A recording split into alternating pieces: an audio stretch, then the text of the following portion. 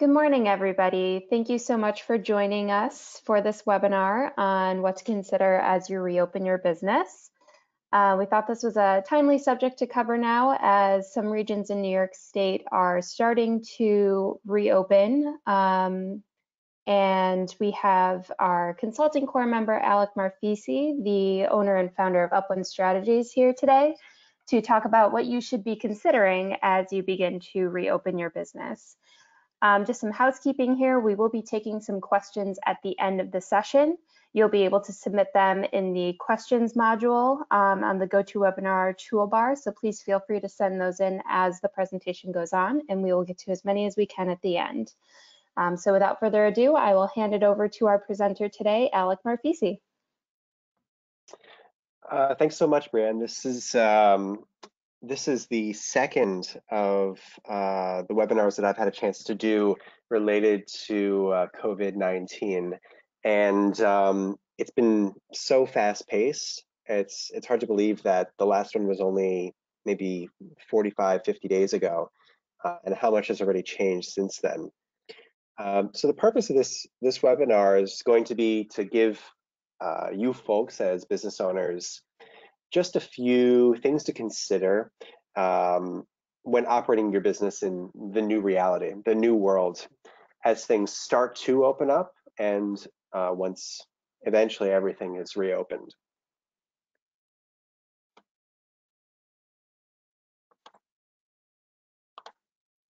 So we can't predict the future, but what we can do is look at a few of the data points that have already come out.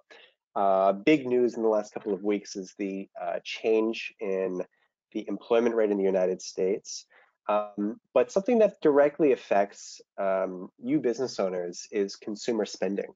So in the US, consumer spending makes up more of the economy than really most of the other components that go into our GDP, and that's unique about the US. So since the crisis, consumer spending has declined over 30%. And it's very unlikely that it's going to bounce straight back at the same speed that it fell. It's going to take time because first, there's going to be staggered reopening of the states. And then second, people just aren't going to spend at the same speed as they did in the past. Because these long-term effects of not having sources of income will filter out through the economy and result in people spending less of their money and saving more, or not having the money to spend. US government spending, which is another huge part of our economy, has grown by 9.1% since the beginning of this crisis.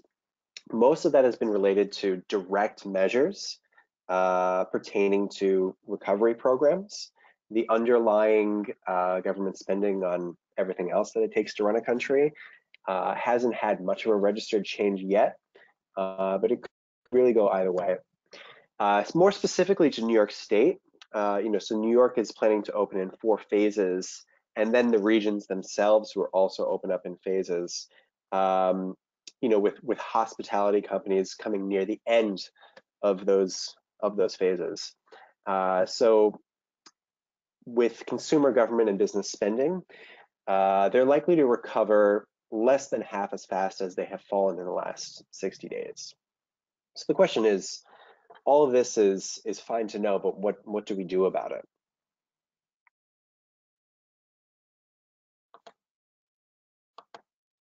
So consumer spending, let's really focus in on that one. Lower consumer spending means there are lots of options for fewer buyers. So when a crisis like this hits, all of the same players that were out there selling to consumers when times were good are still out there. They're slowly, unfortunately, shutting down. But there are now a lot fewer buyers of their products available. So this is, also known as a buyer's market. What that means is the buyer has more control over purchase decisions than the seller does, and price matters a lot more. So people are less likely to overspend on discretionary items. So there's staples and discretionaries, and discretionary items that are things that aren't absolutely critical to survival, like housing, food, and water. So people are going to be much more price conscientious in the near future. And for you as a business owner, you need to know how much you can cut prices, but also the way to be able to do it in a smart manner so that when the economy starts to recover, you're not stuck with lower prices permanently. That doesn't become the new normal, and that doesn't become how your customer sees you. You know, now you don't want your company to be seen as discounted from the value proposition you were giving in the past.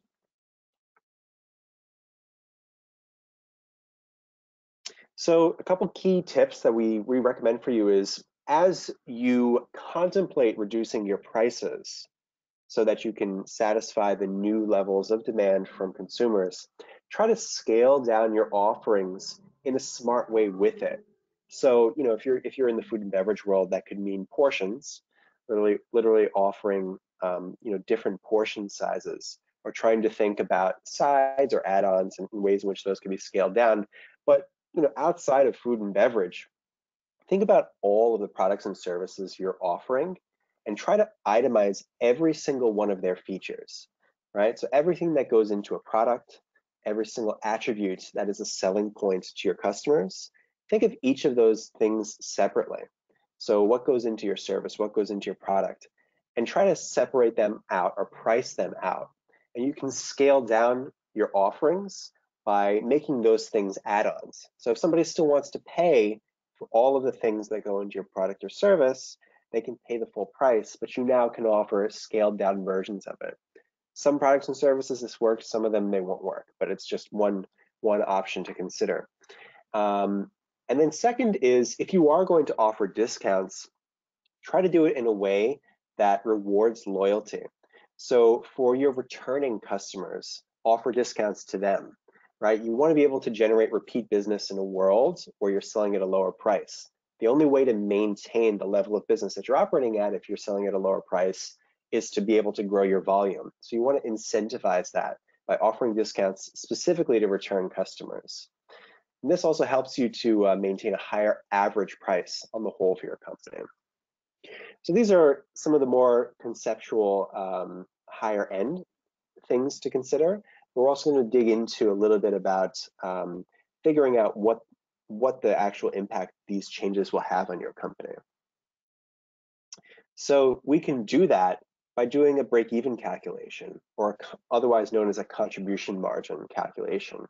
So you may have heard of gross profit in terms of your revenue minus your cost of goods sold. Now we're going to factor in labor costs to determine what's known as contribution margin. And the reason we want to do that is because we're going to be able to figure out how many units we need to sell in any period of time. And by knowing that and by being able to figure out that calculation, we'll be able to forecast how much more we need to sell if we lower our prices. Can we afford to lower our prices? Is it feasible for us to sell that many more of our products or services to make up the difference from lower prices? So what we're going to do is choose a normal month for our business. So normal meaning before coronavirus. Calculate labor as a percentage of sales. Calculate cost of goods sold as a percentage of sales.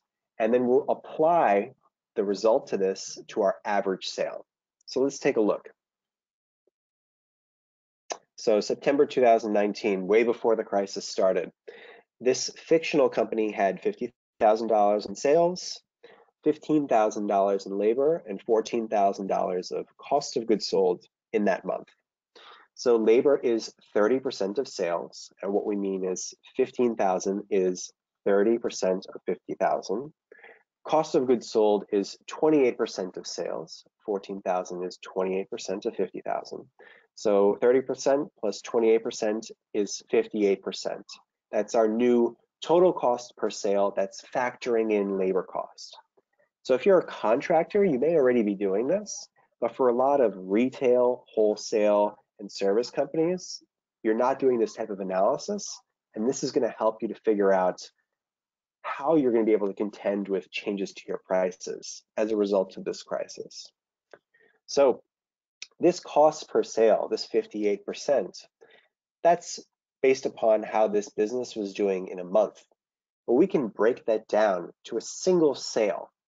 So it could be to a single unit, or it could be to a single transaction, what one customer pays. So if the cost per sale is 58%, your margin, or what you make per sale, is 42%, right? Because 100% minus 58% is 42%. So to figure out that break-even volume, you're going to take all your operating expenses and divide it by this margin right here. So in this fictional company, if each sale is $100 and the business has $16,000 in other expenses each month, its break-even volume is going to be $100 times 42%, which is $42 contribution margin. And then that $16,000 divided by $42 is 381 sales of about $100 each per month in order to break even. So that's great, but what do we do with this piece of information? Well, now we can start to play around with it and see, well, as a result of the coronavirus, we're going to need to lower our prices by 10%. So what is that going to do to our break-even volume? And why do I want to know this? So maybe I can do 381 sales per month, but if that goes up to 500 sales per month to break even, I'm going to break my back. I'm not going to be able to do it, and it's not going to be feasible for my company. So that's the reason that we're calculating the number of sales, the number of transactions, the volume per month, to see if it's feasible for us to do these price changes. So if we lower our price by 10%, that means that each sale is $90, right? And now, how do we, if assuming everything else is staying the same, now that $90 and the cost per sale of $58 per transaction, now there's only a contribution margin of $32 to work with. So now you need to sell 500 or do 500 transactions per month in order to break even. So just by lowering prices by 10%, we've already pushed the number of sales per month we need to do up to 500. And that's something for you to look at and say, yeah, that's something that we can handle. We can handle doing that many transactions per month. Maybe we have enough of a customer base to do that, or no, that amount of discount is too much for our business to handle, and you have to start exploring alternatives. So just a really basic tool for you to use to try to figure out what sort of discounts you can offer to deal with changes in consumer spending. So moving on from consumer spending, business and government spending is the rest of the economy, and many, many entrepreneurs like yourselves deal with business and government spending to make the income that runs your business. So as we showed before, business spending or government spending has gone up, but not in every sector. It's really been focused in on these disaster recovery programs. So infrastructure and social services, a lot of these programs are actually being sidelined right now because government agencies are so busy putting together programs focused on coronavirus. So if you rely on government contracting, it's critical for you to find other ways to help you get a leg up in the competitive cycle and be seen. So the way that we recommend doing that, for those of you that don't have any certifications or don't have all of these, is to get certified. So there's really three major benefits that you can get out of being a certified business. So when you're a government contractor, you respond to requests for proposals and requests for quotes from government agencies in order to make your money.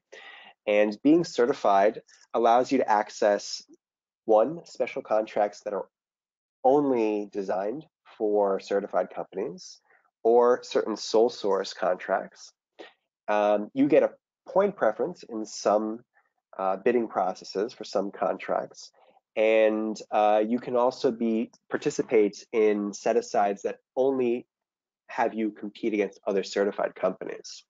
So what that means is your small business might have a leg up in competing on a contract where a much larger government contractor like Arup or URS Corporation would be able to outbid you.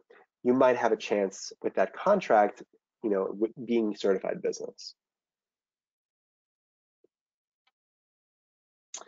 So as far as business spending, so it has been, it declined massively during the COVID-19 outbreak, but actually business spending has been on the decline since way before that, back to early 2019. If you look at the GDP reports in the US, beginning in Q2 2019, business spending was declining significantly.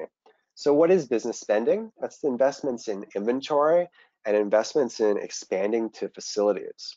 So this most directly affects contractors, consultants, and equipment fixture suppliers, basically anybody that's generating an asset for a business. So these budgets have been contracting, and specifically they're contracting for expansion. But I want you folks to remember that there are always opportunities to propose saving companies money. So if you're in one of these fields as a contractor, consultant, equipment, furniture, fixture supplier, there's a way that you could perhaps propose offerings to your clients that save them money as opposed to target, their ambitions to expand their business. So that could include things like energy efficiency, being able to optimize your clients' financial operations in some way, be able to save them money on their direct, meaning make their operation more efficient, being able to point out ways in which their business could be saving more money based upon the income that they're making right now. And also think about bundling your services with other companies. So this might be a way to make your offering more palatable to businesses if it's bundled in with the cost of another component in the value chain for that company. So if you make furniture or you make fixtures for spaces, team up with a construction contractor and have your offering bundled into their pricing, or have them do some of the selling for you, be their exclusive provider. And specifically to consultancies teaming up with contractors and lawyers puts you all in the same value chain. Now, there's some restrictions that are associated with this, in particular with architects and engineers. But for everybody else, if you do it in the right way, you can figure out a way to propose unified offerings and perhaps offer cost savings to your clients. So that's about it. I want to open this up for questions. Thank you so much, Alek. As a reminder, everybody, if you'd like to submit a question, you can submit it in the questions tab on the GoToWebinar toolbar.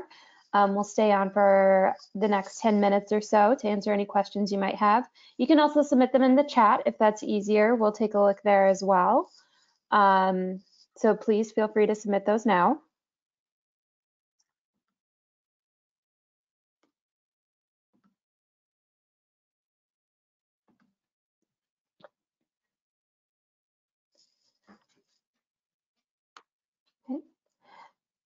You can also submit them via email after the presentation if you think of something that comes up afterwards. We will be sending out a recording of this presentation for you to revisit at a later time in the next couple of days. I did notice somebody had their hand up. Oh, let's take a look here. Let's see, I see Pamela has her hand up. Pamela, I'll unmute you, and if you want to ask your question via audio, you can do that. Did you have a question, Pamela?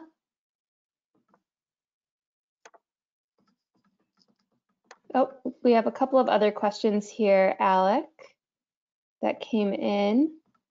So you may or may not know the answer to this. Do you know about any guidelines out there, Alek, for reopening spaces like an art studio in terms of what will be required?